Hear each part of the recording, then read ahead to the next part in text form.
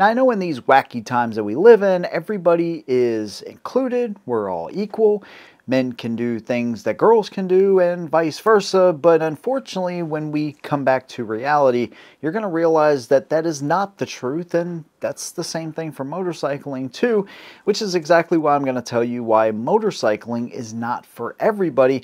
But how do you know if motorcycling is for you? Well, I'm going to use a number of different examples of personality types that I think would be really bad at motorcycle riding, and maybe even a personal example that I can give you as well. Now, I know some of you are not going to agree with one or two of the points I'm going to make. Maybe you do agree. Whatever your opinion, let me know down below. If you like what I do, consider subscribing. Let's go and get into it. Now, this is not going to make me any friends right off the rip, and I think I'm going to be able to sleep at night because I hope that you can self-analyze and say, okay, I possess this trait. I either need to break this habit before I get on a bike, or maybe it's just not for me, and that's totally okay. So the first thing I want to talk about is, how are you in your car? Are you accident prone? Have you ever been the person that's held up an entire city from getting to work by an hour or 2 hours or more because you were trying to rush and get there before everybody else? You weren't paying attention, you were on a cell phone, you caused accidents. If you're somebody that causes an accident regularly, you don't need to be on a motorcycle, because the thing you have in your vehicle, things like airbags, seat belts, the way the cars are designed to kind of, some of the body components designed to kind of crush in, so there's some give in the car, right? There's all kinds of safety features that we have in vehicles, but if you're somebody that gets into accidents once every 3 years, once every 5 years, you may say, oh, that's not terrible. Well, yeah, that one accident that you have can literally cost you your life. It only takes one on a motorcycle. Car driving is not a hard thing to do unless you're at a high level and you're doing like professional racing or NASCAR or something like that. Just regular car driving, it's not hard to stay out of an accident. And that's going to be some of the things that I talk about too, to kind of expand upon this. But if you are accident prone, it is not a great decision to hop on a motorcycle. You probably actually don't want to get on a motorcycle, because just one accident on a bike is way different than an accident in a car. Now, you may say, I don't care what you say, Haig, I'm going to buy a motorcycle and I'm going to ride it anyways. And to that, I would say, before you buy it, why don't you try to win the 2025 Indian Scout Bobber that I'm giving away right here on the channel. The only thing is, today is the very last day. At midnight tonight, this thing is getting cut off. So if you want a chance to win the brand new 2025 Indian Scout Bobber, today is your last day to do that. Now, I've partnered up with the same small veteran-owned business that I've done giveaways with in the past. And this one, we're keeping the time frame small, and we are keeping the entries low as well, so you have a real chance to win something awesome. The way you enter is simple. There's one link in the description of this video. That's going to take you to Headshot Nation, and that is my full catalog of videos. But it's more than that. It's early access, ad-free, exclusive videos, but also the community is the best part about it. If you want to recommend a video, if you want to talk with other community members in between both channels, or if you want to stick with motorcycles, totally up to you. It is a fantastic place to be. Plus, there is an app as well. If you need to communicate with me directly, we can do all of that in one place. So you sign up for 6 months to Headshot Nation. It's 49 bucks. That gives you an automatic entry. We've been talking about it for 2 months, and now today is the day, and we do have less than 500 entries. So if you want probably your best chance to win a motorcycle like this, this is the giveaway to enter. So click the link in the description. You got to do it by midnight Pacific Standard Time tonight. That's when it gets cut off. Good luck to every single one of you. Are you somebody that pays attention to everything going on around you? Meaning, are you somebody that will anticipate a car pulling out in front of you? I can tell you firsthand that my wife is not this person. She doesn't expect that cars will pull out in front of her. Now, this is something I've tried to teach her on, and she's gotten way better.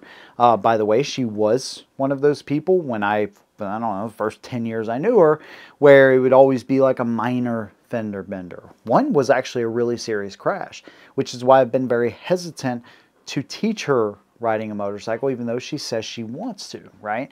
But I know in her best interest at this point, even though she's getting closer to maybe being able to do that for sure and keep herself safe, for the longest time, there's no way I would have ever encouraged her to ride a bike. And she even knew that back then too. So even though her skills have gotten better, being able to anticipate things that are going on, whether it's cars pulling out in front of you, going through intersections, stuff like that. You kind of get a sixth sense about this stuff when you start riding a motorcycle long enough and you know the things to look out for. But if you're kind of somebody that just riding down the road, oh God, everything's great, blah, blah, blah, and you're not ever looking out for other vehicles, you're not driving defensively, you're just kind of pretending like you're the only person on the road, a motorcycle is probably not for you.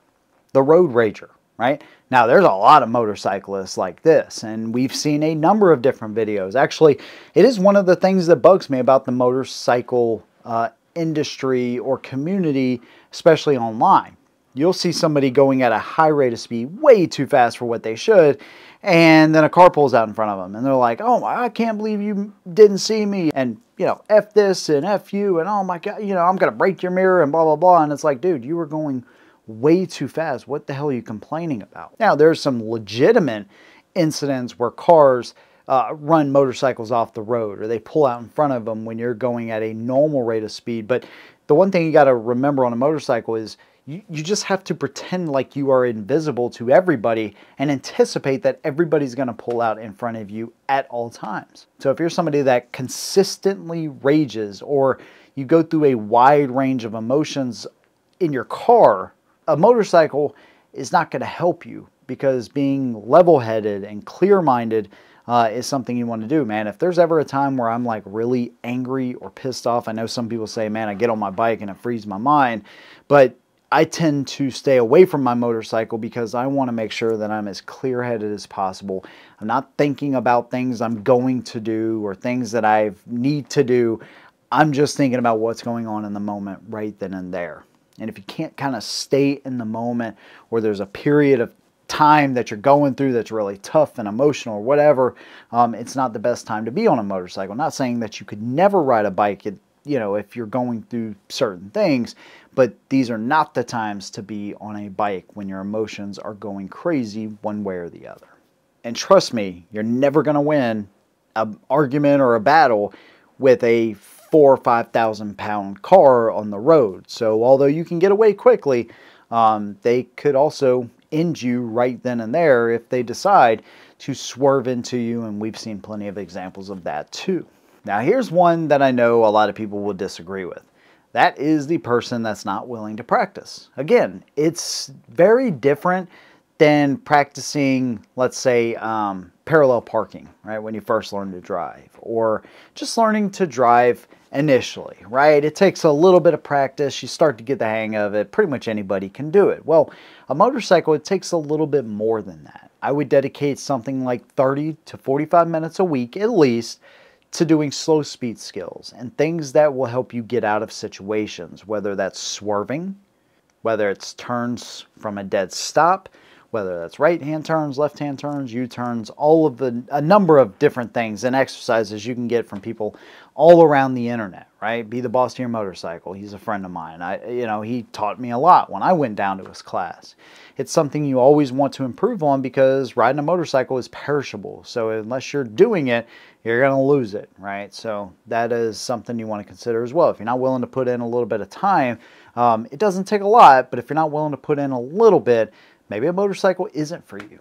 And just being straight up reckless. If you're somebody that knows that you will get yourself into trouble. I hear this probably more than any other reason that people say, I don't want a motorcycle, because they know they're going to go way too fast and they don't trust themselves on a bike. Now, I actually respect that a lot, because if you understand and you've looked at yourself close enough to say, I know that I will not be able to contain myself, that's actually a very responsible thing. And again, that just shows that you understand, hey, I can have fun in my car, but I do not need a motorcycle, because you just are not afforded the same leeway like you are in a vehicle, right? There's things you have to, certain things you need to wear, and certain things you need to be prepared for, and situations you're going to run into that are very uncomfortable. And if you're putting yourself in those positions, the motorcycle may not be for you as well. Now, I can think of some more things, but if this video does good, I really think I'm going to do a part 2 because it's an interesting conversation to tell people, hey, you shouldn't do this. And again, my goal is hopefully that you will self-analyze and say, that's probably right. I'm not saying that even if you possess these traits, some of them, or even all of them, or maybe even one of them, that you can't be somebody that rides a motorcycle and rides it well and safe.